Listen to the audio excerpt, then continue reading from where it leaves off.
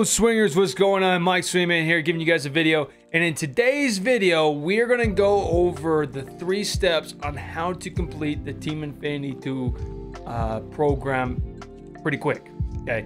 All right. This video is usually, you know, I don't usually do these types of videos, but you know what? I was like, you know what?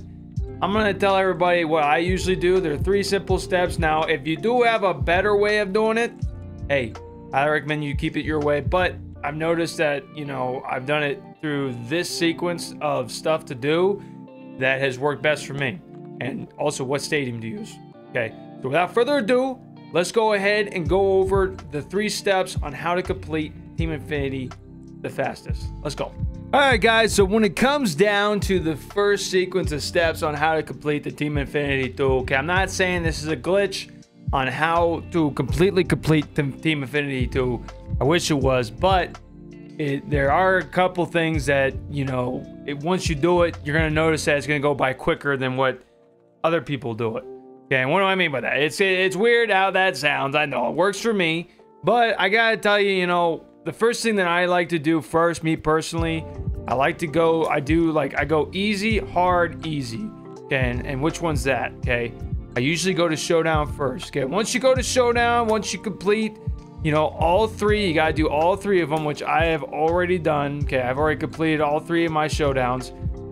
That's where then after that, when you go to step 2, in my personal opinion, is when you go to the Conquest map.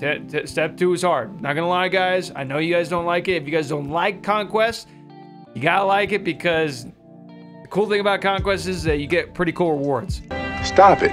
Not only that, also with the showdown rewards that you get for completing it, you can also use the players in the Conquest when you're actually conquering strongholds.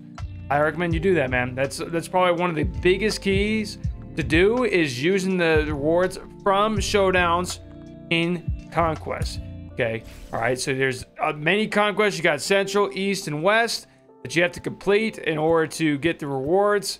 Okay, now after you do the Conquest, once you completed all 3 of those Conquest maps, now it's just grinding. Now you just gotta legit just go into computer gameplay and just literally wail on a computer. Gone forever. Okay, and the best, I'm gonna tell you guys right now, the best stadium to go to when it comes to wailing into the computer and boosting your stats, that's how we say it, we're boosting our stats, is definitely, now me personally, I like the Rockies. I like facing the Rockies. The Rockies, for some reason, the pitchers hang the ball, or it's flat when they throw it for some reason. It's just me. If you have a team that you absolutely just like to pour 40 plus runs on, this is definitely that kind of a game. Okay, so when you go, I usually go home. You could go away, but I think home games are a lot quicker. That's why. And not only that, you get to choose the stadium that you want to be on. So we go home. And then not only that, once you do that, you can pick whatever player you want. Now, for me, I don't, you know, I'm just going to choose whatever. I'm just giving you guys an example.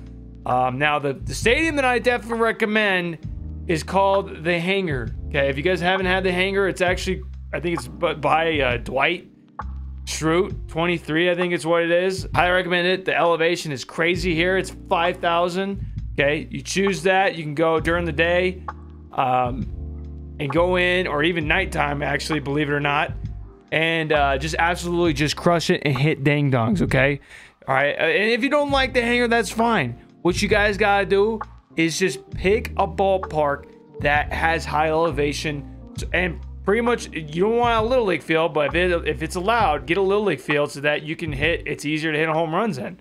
Okay, there's that park, and then on the minor league side, there's another park that I'm thinking of right here as we're coming through. Where is it? I know it's like pronounced like Long A. There it is. I just passed through it.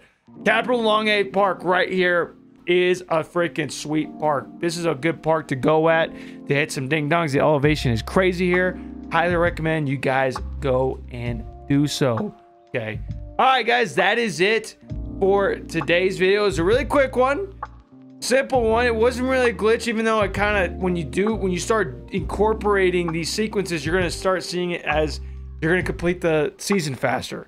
Okay, because it is grind 99, like Ramon said. It's going to be a grind 99 kind of a season. But I've noticed that this kind of sequence has worked. I've had buddies of mine that have tried it, that have done really well with it. And I highly recommend you guys do it. But if you, in the comment sections below, if you guys have a sequence that works best for you that you guys would like to share to this community, be sure to comment in the comment section below to help us out. Also, if you guys liked and enjoyed this video and it helped you guys out, be sure to hit that like button. And not only that, if you don't want to miss any future content on this channel, be sure to hit that subscribe button and bell notification button so that you guys are not missing any future content on this game. Guys, this is Mike Swingman. Wishing you guys nothing but perfects. Big boy pitching, and I see you guys in the next one. Take care, guys.